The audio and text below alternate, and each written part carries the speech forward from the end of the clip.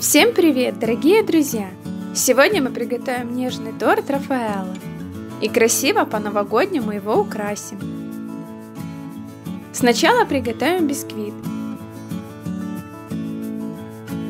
Берем 4 яйца, добавляем 130 граммов сахара, 1 чайную ложку ванильного сахара и хорошо взбиваем до светлой пышной массы.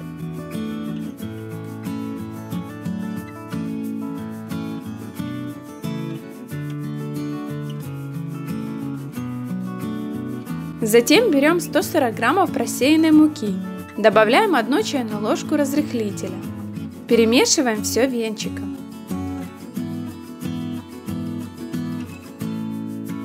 И в несколько этапов добавляем яичную массу.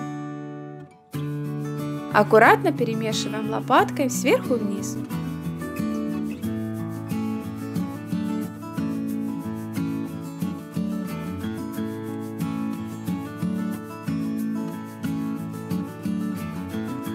Дальше берем 40 граммов кокосовой стружки.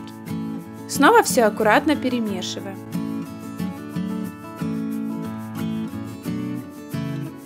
Теперь берем разъемную форму или раздвижное кольцо.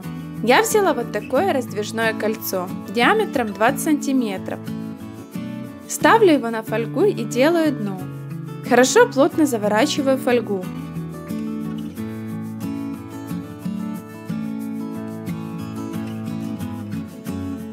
Особенно плотно прохожусь по дну, чтобы не вытекало тесто.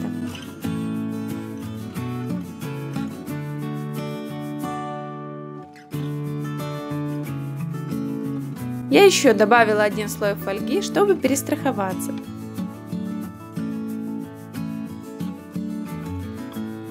Ставим форму на противень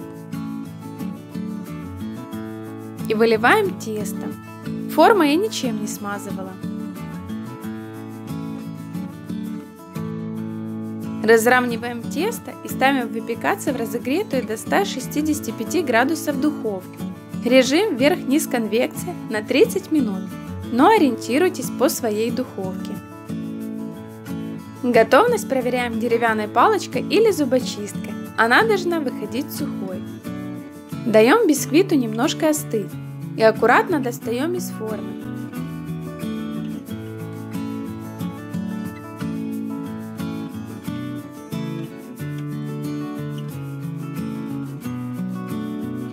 Бисквит получился высоким, ровным и воздушным. Ставим на решетку и даем полностью остыть. А пока бисквит остывает, подготовим миндаль для крема. Нам понадобится 70 граммов миндаля. Заливаем его кипятком, накрываем и оставляем примерно на 20-30 минут. Затем сливаем воду и очищаем орешки. Шкурочка очень легко снимается. По необходимости можно это делать ножом.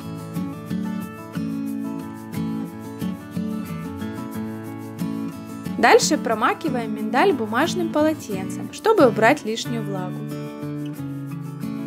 И отправляем обжариваться на плиту на маленьком огне или же подсушиваем в духовке. Наши орешки хорошо обжарились. Даем им остыть. И теперь нужно их измельчить.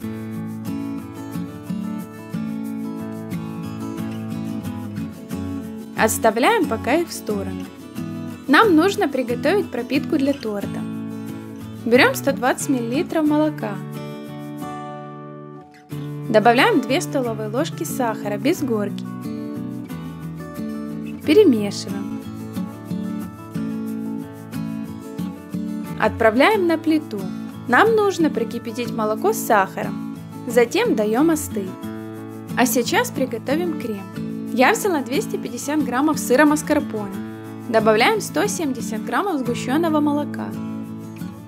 Перемешиваем все. И несколько минут взбиваем.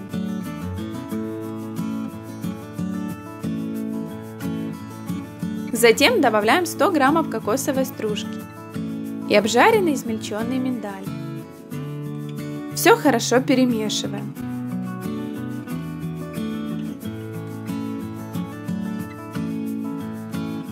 Дальше нам нужно взять 150 граммов холодных сливок жирностью 33% и взбить их. Сливки я держу в холодильнике минимум 12 часов, чтобы они хорошо охладились, а перед использованием отправляю в морозилку на 20 минут. Так сливки лучше будут взбиваться. Все, сливки взбились. Я не взбивала их до плотных пиков. Теперь их добавляем к крему и хорошо перемешиваем. По поводу сладости крема пробуйте и ориентируйтесь на свой вкус. Кто-то не любит сильно сладкие торты, кому-то наоборот хочется больше сладости в креме. Я решила чуть подсластить крем и добавила 40 граммов сахарной пудры. У меня крем получился в меру сладким. Крем взбиваем еще примерно 1 минуту.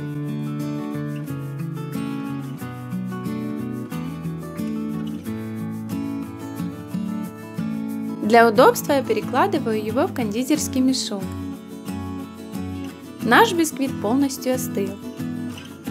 Я делаю небольшие надрезы. Делю на 3 коржа и аккуратно разрезаю. Верхушку бисквита я не срезала, так как она ровная и мягкая.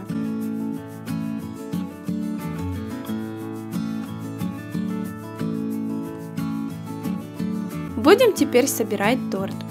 На дно подложки или тарелки отсаживаем немножко крема, чтобы торт не скользил.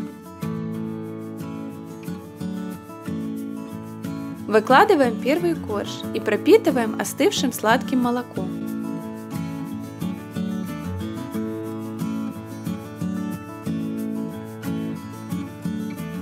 Дальше равномерно распределяем крем.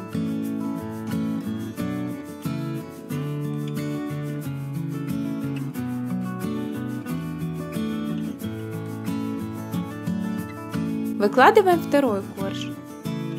Снова пропитываем и распределяем крем.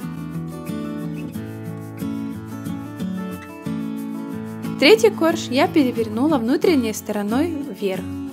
Снова все повторяем.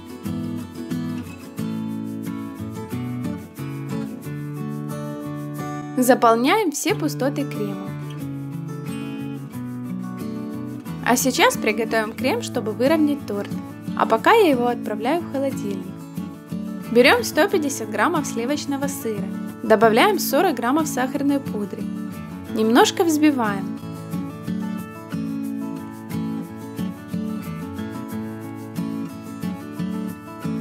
Затем добавляем 50 граммов охлажденных сливок жирностью 33%. Снова все хорошо взбиваем. По желанию вы сливки можете заменить на мягкое сливочное масло. Это тоже хороший вариант крема для выравнивания. Все, крем готов. Перекладываем его в кондитерский мешок и равномерно распределяем по всему торту. Выравниваем шпателем или ножом.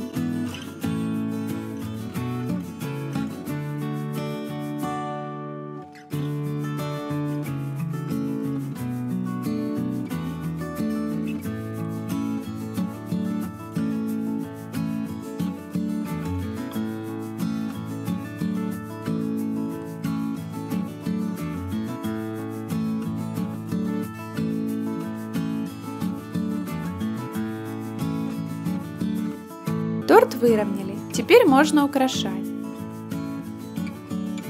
В качестве декора я использовала веточки елки. Предварительно хорошо помыла их и просушила. Дальше я взяла мандарину, гранат, палочки корицы и орешки. Это очень простой и доступный вариант новогоднего декора для торта.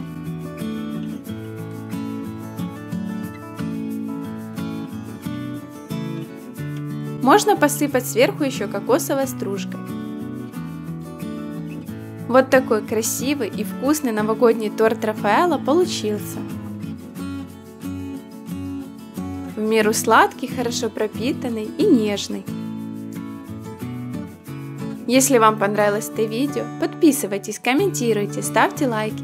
Этим вы поддержите мой канал. Приятного аппетита, хорошего настроения, всем пока!